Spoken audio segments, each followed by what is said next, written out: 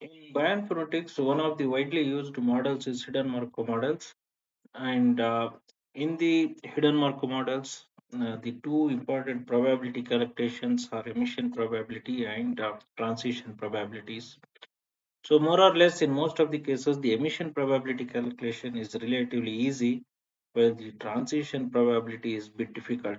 So, I just made an attempt to explain how exactly the transition probability is calculated for one of the multiple sequence alignment as an example in this case.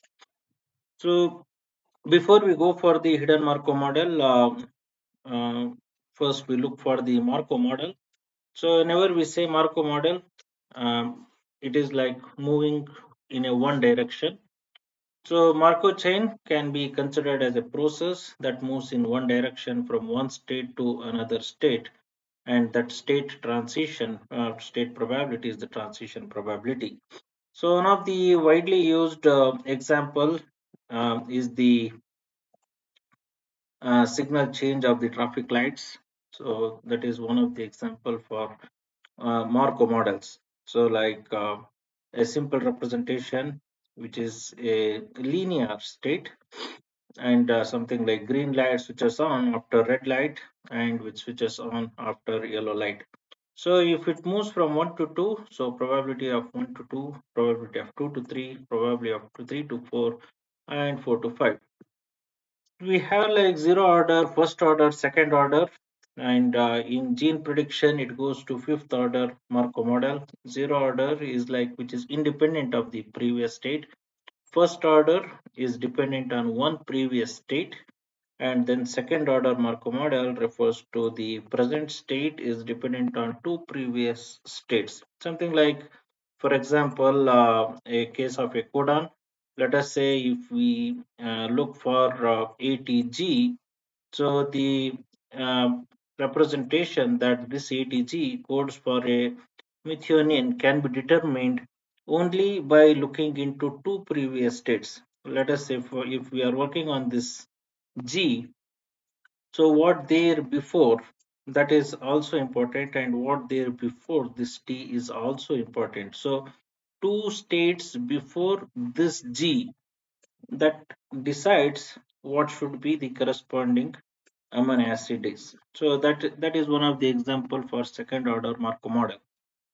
So Markov model is a in a linear sequence or directly observable, and in some situations it becomes too difficult to see. In other words, becomes a non-observed factors, and especially in multiple sequence alignments, we have like gapped alignments, and then the if we can see the gaps, usually they do not correspond to any residues and are considered as unobserved states because either it's an insertion or deletion. So the gap in the alignment is too difficult to decide what exactly it tells. So it is referred as unobservable observable states. Gaps indirectly influence the transition probability of the observed states. So each state may be composed of a number of elements or symbols. So what is the probability that particular nucleotide present in that particular state? That is, we will get to know from the emission probability. So which is relatively easy to calculate.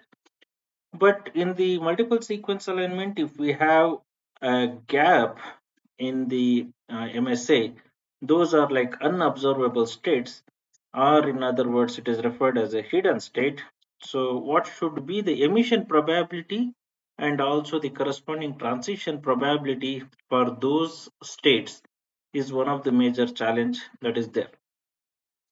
So the functional hidden Markov model best represents with reference to sequence alignment.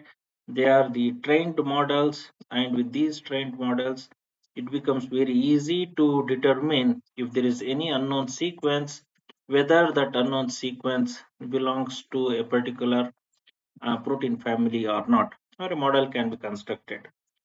So usual representation, a typical representation of the hidden Markov model. So B refers to the beginning of the state, then the match state, match 1, 2, 3. E is the end state.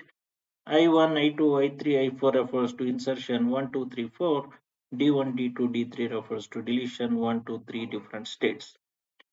So in the same way, we can have like multiple insertion states, multiple deletion states, and then the match state. So always it starts from the begin and then it goes up to the end state.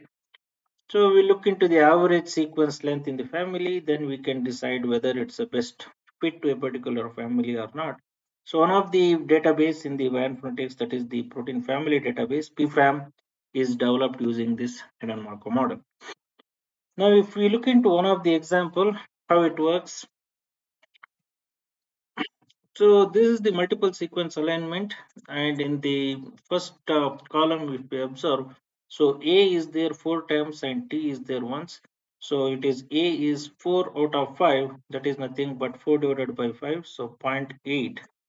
So emission probability is 0.8. T is there once, 1 out of 5, that is 0.2. Same with the second column, so C is there again 4 times 4 out of 5 is zero point 0.8. So for the C, it is put as zero point 0.8. Then the G is there once, so that is zero point 0.2. The third column goes in the same way. Again, A is there 4 out of 5, so zero point 0.8. Then the zero point 0.2, that is C. Then this whole region, wherever we have the gaps, this is considered to be an insertion state. Then again it continues with the next columns, and then we have this A, which is there as a conserved 5 out of 5, so that is 1.0 as emission probability. T is there 4 out of 5, so zero point 0.8, and then the zero point 0.8 for the C, which is there at the last column. Now the major challenge associated is in the calculation of the transition probability for this insertion state. So the transition probability 1 and 1 is relatively easy to calculate because there is no gaps, and the states are clearly moving from one to another one. So the first three are nothing but the first column is this one, second column is this one, and the third column is this. Now the fourth column, nothing but the gapped one. This is what this state represents. Now we will work out how we are going to get this 0.6, zero point 0.4, and then this zero point 0.8, and then this zero point 0.4. So we have 1, 2, 3, 4 transition probabilities generated from this insertion state. Now the same multiple sequence alignment is placed here. So there are 5 sequences similar to this one. So sequence 1, 2, 3, 4, 5. 5 sequences, then the 3 columns, then the gap state, and then continues with the 1, 2, 3. This is 4th, 5, 6, 7. So 1, 2, 3, 4, 5, 6, 7. So the same thing when we put the alignment is converted. So here if we observe and look for the transition probability calculation. So for ease understanding, I have put this transition probability over here, the table that was generated along with this multiple sequence alignment. Now probability of making an insertion is, so how exactly the insertion is going to happen in this particular state, insertion state. That is nothing but this 0.6. Now the first state 1 and 1 is not a problem, that is A to C, it is continuous. So all the sequences having the position, so emission transition probability 1. Then the second one is also this continuous, it is there. Now we have 3 nucleotides which are making an insertion out of 5, something like these dotted lines, whatever is placed here, this is 1, this is 2, and this is 3. So 3 nucleotides are having a possibility of insertion in this gapped state. So 3 out of 5 is nothing but 0.6, that is this 0.6. Now the emission probability can be calculated in a similar way. So the fourth state is actually the complete sequence. Whatever is there in the fourth state is this one. So A is there once, so 0.2, C is there twice, that is zero point 0.4, and then T is there 1 out of 5.2, G is there once, that is 0.2. The next transition probability which is occurring is how many times this uh, possibility or the transition probability that is going to happen by itself. So itself, that means it is not going to the next state, but within the state, how many times it is going to happening. That is, this 0.4 is nothing but this 0.4 itself. That is A to C, that is this one, A to C and C to T is transiting within the inserted state. That is happening 2 out of 5, that is zero point 0.4, 2 out of 5. What is the probability that it goes to the next state from this inserted state?